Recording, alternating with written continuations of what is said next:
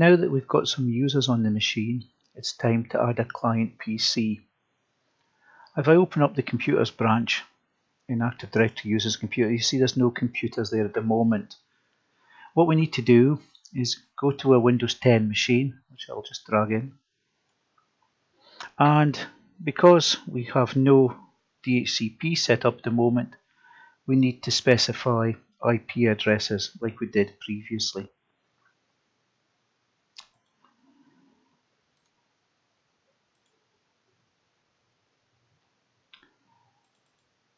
So we'll need to give it an IP address in the same range as the server. So we'll give it 10.1.1.1. Subnet mask, of course, we customized. Default gateway we'll leave blank at the moment until we get that set up. And the important bit is the DNS must point to the server.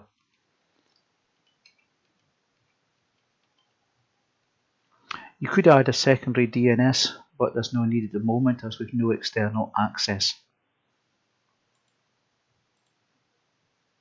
So we'll close all that down, and it's always wise to launch a command prompt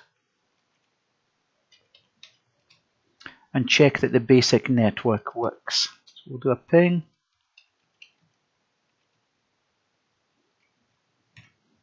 And that's working fine.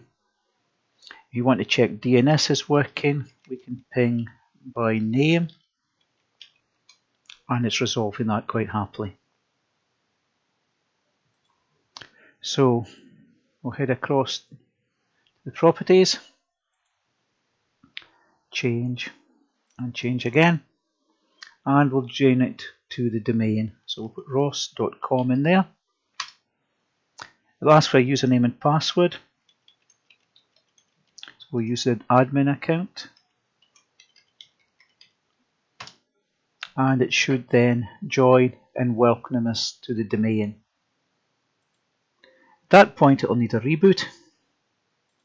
And while it's rebooting, we can head across to the server. Inside the computers, we should now have a client machine showing. The Windows 10 machine has now rebooted, so we should be able to now log in as one of the users we created in the domain. So we'll change to another user.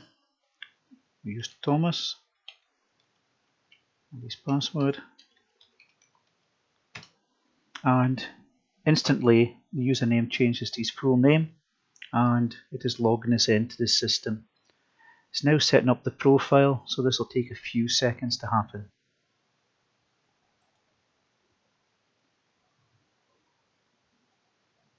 And there we have Thomas successfully logged in.